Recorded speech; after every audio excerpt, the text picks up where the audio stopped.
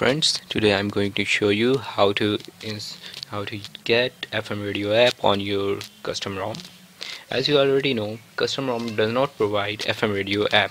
So in order to use FM in custom ROMs, you have to install separate APK file so you can use it. But in Google Play Store, you have found many FM radio apps that are saying that they are providing FM radio without internet, but actually they are not working.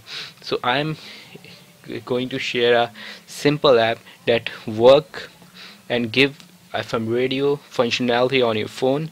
So you have to download and install this app, Split FM. The link I provided in the description. You can download it and then you have to install it. After installing, as you see, FM radio is working. So thanks for watching.